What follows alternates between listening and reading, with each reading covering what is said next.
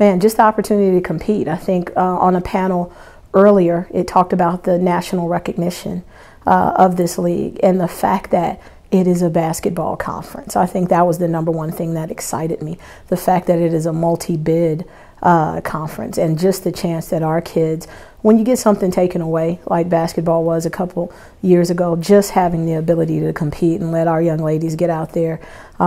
We have, like I said, we have a brand new squad, and a lot of these young ladies haven't had a chance to be on the floor as much, so just giving them that opportunity to get out there and compete. The game for me always starts at that point guard position, and she's in the room right now, and she's probably shaking her head because since the day I stepped on campus, I challenged Q. I hold that position to a completely different standard than everybody else, so I've been hard on her as well. So she's probably like, this lady is crazy.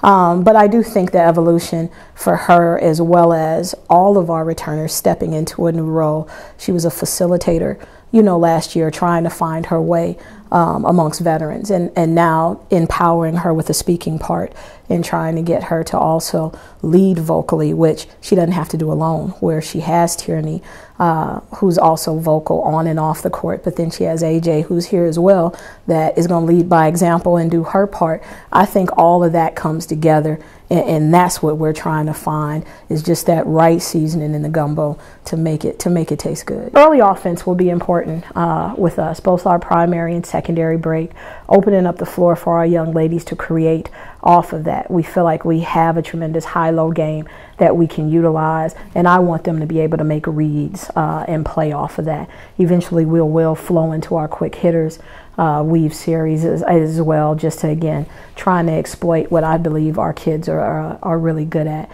Defensively, we're going to be on the line, up the line, challenging you. And what I challenge them every day is how hard can you go without losing your discipline. So we're going to get after you, but we're not going to be reckless, you know, as well.